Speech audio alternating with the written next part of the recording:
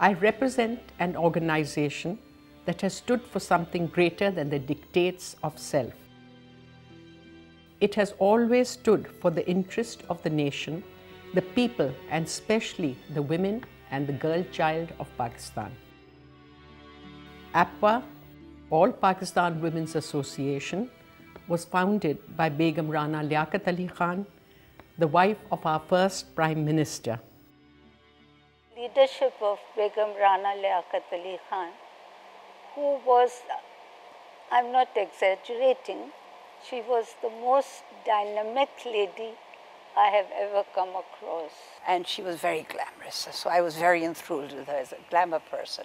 She was very humane, she was very down to earth, and she had a great passion for literacy, for advancement of women, but in a very subdued, in a very, very gentle and profound way. When the people were coming in from all parts of India to settle in Pakistan, Karachi was literally flooded with refugees whose children, they had no place to go to. That's when we women from comfortable backgrounds came into the forefront like warriors. She organized the women, mostly the women who were in a key position in the country, the secretaries' wives, the ministers' wives, etc., who had the means of doing welfare work, and she taught the women how to work for others. APWA has a United Nations consultative status and is the first NGO that has pioneered and sustained the women's rights movement in education, health, training, crafts, employment, and culture.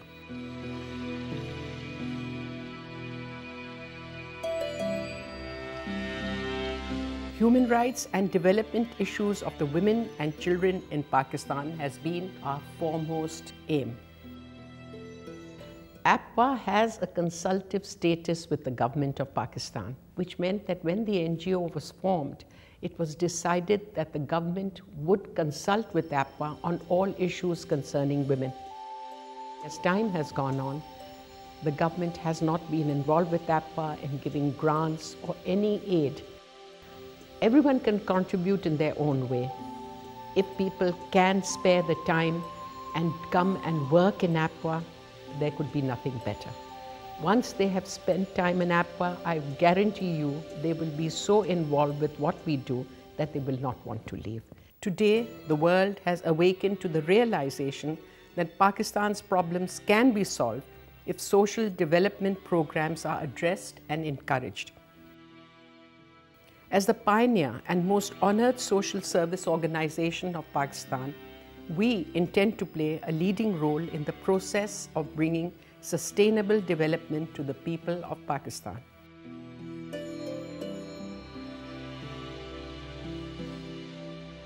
We have opened legal aid offices, 5 legal aid offices throughout Sindh, and we provide free legal aid of all kind, including representation in court in Karachi, Hyderabad, Larkana, Sakkar and Dadu. There are about 12 advocates who are sitting waiting for calls to come. And when the call is received, the software is there, everything what is heard by our advocate and what is mentioned by him in response, that is all recorded. Once the facts are taken, then he would inform, all right, a senior advocate will be coming after some time, we will discuss this, and then in a few hours or maximum next day we will inform you. We receive calls about family disputes, we have monetary disputes, a large number of cases relate to land and disputes, and then there are criminal matters that FIR has been lodged, no action is being taken, the person is threatening us, what should we do, If somebody comes to the police, I have this problem, instead of registering an FIR, refer the matter to us so that we may deal with it. We are looking to build upon and enhance our already existing network of centers throughout Pakistan, addressing the various needs of underdeveloped communities while we are continuing our work in human rights, peacemaking and awareness building. We have not taken any funds, and our operation is entirely run from funds available to our trust. We are now actively seeking funding for APWA new initiatives, which is seeking to modernize and restructure our already existing vast network of offices and centers in every province of this country. In our mission to make available to the people of Pakistan at a grassroots level not only education, health and training, but also craft, art, culture and forums for peacemaking, conflict resolution and interfaith dialogue.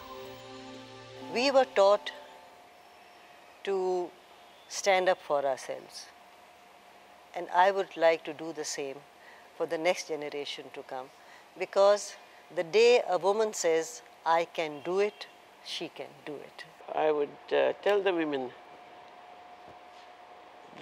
we have worked for ourselves enough. We have to work for the less fortunate. If you think just because we are successful in our life, that is the end, it's not. God has given us an opportunity to be successful so that we can go and help the others. There is no reason why this whole country should not be affluent, because we've got all the wealth, which we are concentrating in a few hands. Our tomorrow is to stand like a soldier, to safeguard, give new directions, new image to Pakistan, and bring out the real Pakistan which Quaid-e-Azam dreamt. I hope, inshallah, that APWA goes back to the glory that Begum Liaquat had started it with, and a woman from APWA will go forward to get the Human Rights Award like she did. I hope, inshallah, there will be another woman in APWA 20 years from now who will also go up to the United Nations to get a just reward. We hope to build upon our affiliations and work together with foreign donors, local government and social sector with the sole purpose of the betterment of the people and communities of Pakistan.